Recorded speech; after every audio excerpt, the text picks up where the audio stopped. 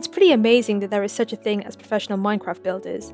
There are entire teams of architects and designers who get paid to create entire worlds from a bunch of digital blocks. Minecraft's creativity has produced a whole industry of professional builders, one of which is Varuna, a group of 32 professional builders who get paid to craft spectacular creations for organisations and private clients. We spoke with Varuna's CEO and founder about the company's humble beginnings and how they build their amazing worlds. So I guess you could start off by telling me where we are. Alright, so this map is a map that Varuna made in 2016. So we were pretty new. We were only a few months old, and it is called Azul Islands. This was also one of our time lapses on our YouTube channel. Yes. Yeah. But basically, it's like fantasy themed houses on 3 islands. This is the main island. It's the largest one. Little shops all over the place. I think up here there's a better vantage point, so Cool. we can see the rest of the map. Yeah, so it's all these houses on these little balconies. That was the design that we thought of for this map. And we kind of followed that and repeated it. I've totally lost sight of where you are. I can teleport you, no worries. Okay. This is amazing. So this was back in 2016? 2016, yes. That's when this one was built and released. So then actually at the bottom, there's a dock that is also kind of cool. I'll just teleport you. Oh, yeah? There you go. So all these little shops, right? These actually don't have interiors. Same with the houses in this map. So Okay. we built this for a time lapse. We didn't really have time when we were filming the time lapse to also add interiors. So we only did the actual exteriors. But I think it turned out quite nice anyway. Yes. When did you guys start creating builds in it? October 2016 is when the company was actually founded. But I had been building, just me personally, for maybe a year before that. Oh, okay, cool. So actually right now I'm a university student. Oh, you are? Yeah. If you don't mind me asking, like, how old are you? I'm 19. Oh. Yeah. You sound older. Maybe it's because you talk about something you love as well. Wow. Yeah. So I started my sophomore year of high school. I'm actually a student at Carnegie Mellon University. So that's in Pittsburgh. I'm going to be a sophomore next year. I started this company just a little bit less than 4 years ago. So I was actually in high school when I started it. I think in my sophomore year of high school, I kind of transitioned away from the more typical survival games, and I started really diving deeper into the creative side of Minecraft. So I started going on these servers that were like specialized build servers. So you would join, and it was just a complete building community. So they had a lot of tools that helped you build. That's really when I was first introduced to tools like World Edit. This is one of the greatest tools that we have at our disposal. So see this axe in my hand? I can select 2 blocks. So I can select this block here, and then let's say this block here. And then with a single command, I can change that material like that, right? Oh, yeah. So I wouldn't have to break all those blocks manually. I see. I know exactly. That's There's so other things that you can handy. do with it. Yeah, so like another thing that you can do with it is something like this. So I can create a circle without having to place all those blocks, right? Or a cylinder, actually. It speeds up our workflow a lot because we don't have to place every single block. And you can also copy and paste things. So if I wanted to copy this entire ship and make another one right next to it, I would be able to do that as well. Yeah, because it was right before, since I started the company in October, it was actually the summer, so June to August. And I was building on this server. I started posting photos of all the houses that I had made on different websites like Planet Minecraft or Minecraft forums. And to my surprise, there was a few people who contacted me and offered to buy the houses that I had built. I didn't personally think they were that great, but a lot of people just really liked the houses. So I was like, oh, this is actually really cool. There could be a market for Minecraft builds. But pretty quickly, I started doing some more research, and I found that this was actually a whole kind of like industry within Minecraft that you could actually thrive in. Do you remember So the that's first why the first house you sold, the little cabin you sold? Do you remember it? I don't remember it, but I'm willing to bet it was pretty bad. So basically, that is when I first discovered that I could like sell builds in Minecraft. And so I continued making houses and posting photos of them and being like, "Hey, does anyone want to buy these?" And I think a few weeks into doing this, I started actually getting like order requests, like custom orders.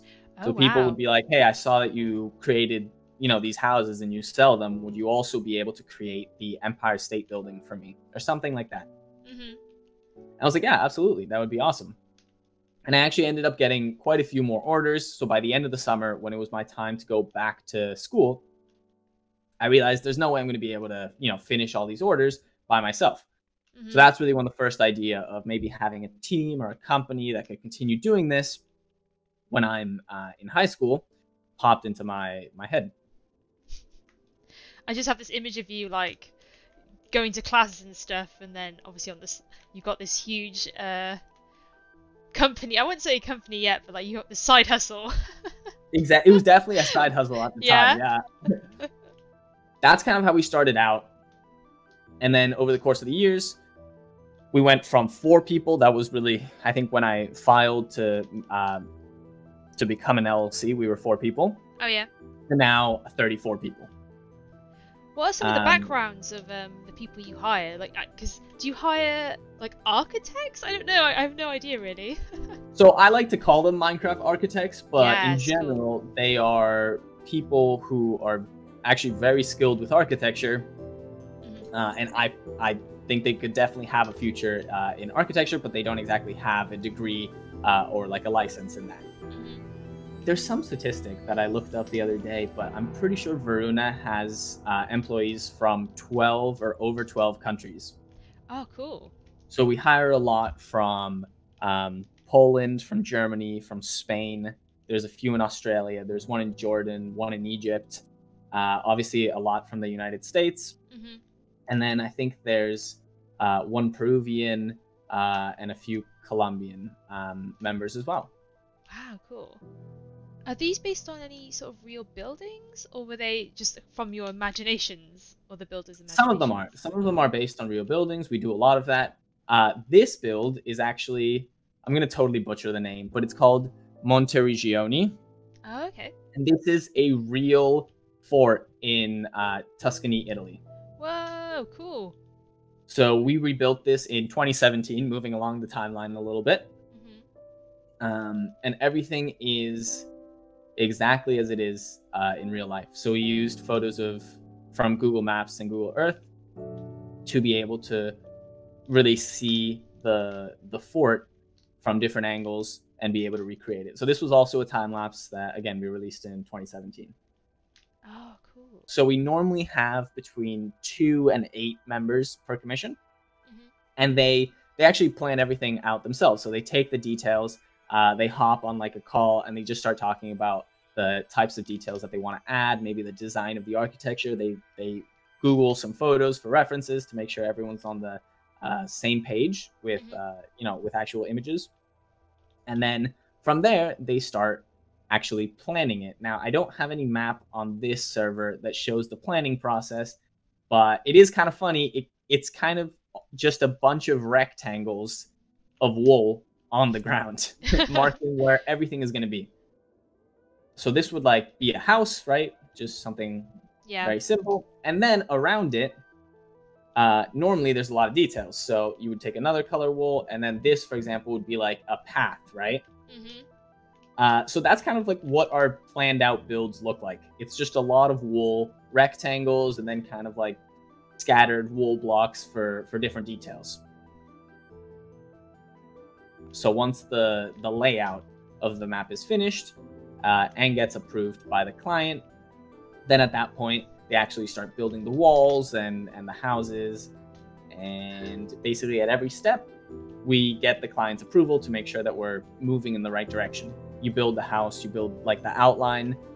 If they like that, then you actually build the exterior of the house. If they like that, then you build the interior. And if they like that, then you just follow the design of that first initial house and you make 30 more, right? Wow, so it sounds like quite a lot of back and forth between the client as well. Yes, It's good that you include them a lot, yeah. Whoa. So how, like, so a build like this, how long would it normally take you guys to, I guess, from mapping it out on the ground to this finished product? There's obviously a huge scale or a huge range depending on how many builders I assign to a project like this. But this project is roughly 300 by 300 blocks, that is. So something like this could be built in 10 days at the absolute fastest. And then it could take up to a month or a month and a half if there's fewer builders really assigned to this project. Yeah, sure. So I should also mention that as we've grown, we don't actually do percentages of commissions anymore. Now we pay each of our builders for their like hours that they put in. So it's just directly an hourly wage, which has allowed us to pay a lot more like fairly, I would say. Yeah. Because then it's the pay is directly proportional to the number of hours that they put in. So they get paid for their time. Oh, the last one that I actually have here to showcase is the city of Arario itself, because I know that you guys really like that map. Yes! Oh, I was hoping you would show it to us. Cool. So here's the enormous tower.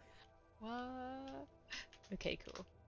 Have you had any requests that were just like either too bonkers, too crazy, and you were like, I don't know, maybe that was just a bit outside your scope? I think we have, but they end up not happening because of a budget constraint normally. So we've gotten some requests for like 20,000 by 20,000 maps. Whoa. Which is very large. So City of Arario here, the city itself is 800 by 800. And the entire terrain is 1,500 by 1,500. So imagine 20,000 by 20,000. It would be pretty large. And in those cases, I have to figure out really how many hours it would take for our builders to create something like that. And normally it ends up being outside of the budget for the project anyway. But in those cases, what we end up doing most times is that we actually end up showing photos of past maps to clients to help give them a better idea of scale. Because normally when they order a 20,000 by 20,000 map, they're not really aware of how large that is. And they realize that no one would actually be able to play that entire map. So most of the time, they're not actually looking for that. But we have gotten some requests that are just enormous like that. Yeah, absolutely. Could you like name any of them? Are they from like, I don't know, like anything from like Hogwarts or Game of Thrones or anything like that? One of the requests that we actually got recently was, do you know the anime Naruto by any chance? Yes, that's the one with the running. He runs, the Naruto run. Exactly. Someone tried to commission us to create the entire world from that anime. So not just like the main city or like one kingdom, like the entire world. And in that case, we probably would be able to do that. We just don't think that it's maybe the best investment. Yeah. Oh my God. That's one that I got recently. And I also have gotten some requests being like, rebuild planet Earth. I'm like, all right, that's probably a little bit out of our abilities, you know? Are there any sort of requests that you see a lot? Are there any like common buildings or landscapes or... Yeah, so could you talk me through some of them? Absolutely. There's kind of like 3 different types of clients that Varuna gets. The most obvious one is companies. So companies are seeing that Minecraft is a huge marketing tool since so many people play it. So a lot of companies come to us and ask for Minecraft maps or maybe like a recreation of their company's headquarters. And then they like feature that, they showcase it, and that like draws a lot of attention, so it benefits them in that way. So it's seen as a marketing tool. So companies are one of our main clients. The other one is like organizations. There's a lot of really cool orgs. I think Block by Block is one of them. Although we've never created anything for Block by Block, we've created maps for other organizations that have like a similar purpose. So basically what Block by Block does is that it goes to different communities that don't have access to like really high-end 3D design architecture software.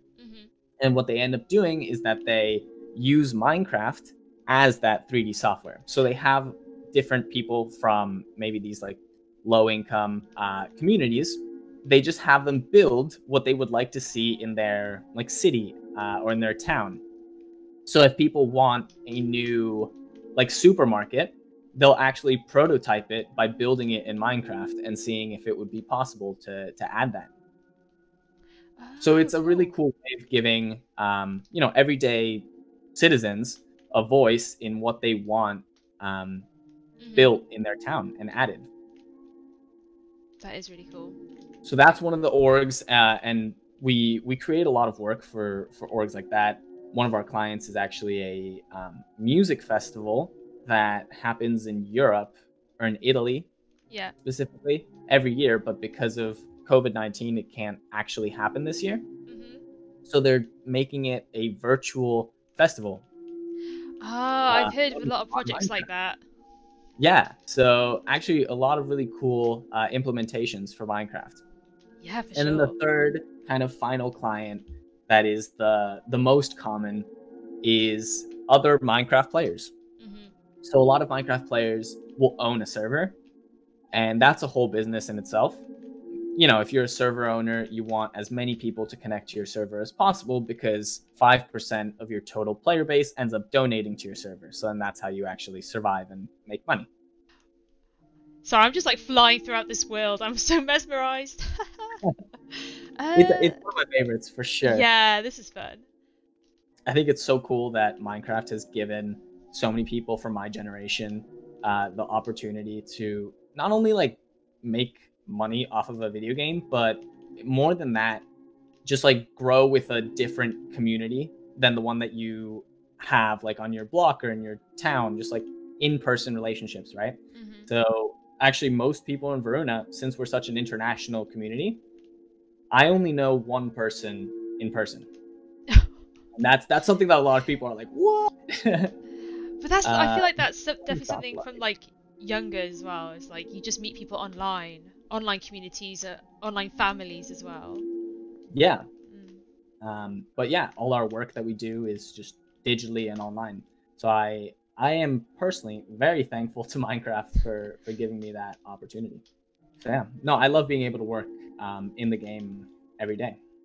Thank you so much for chatting and showing me all these cool builds that you guys have done. I'm just gonna get to the top of this tower. Awesome. All right, well, thank you so much, Rachel. Thank you so much for taking the time. Good luck with everything.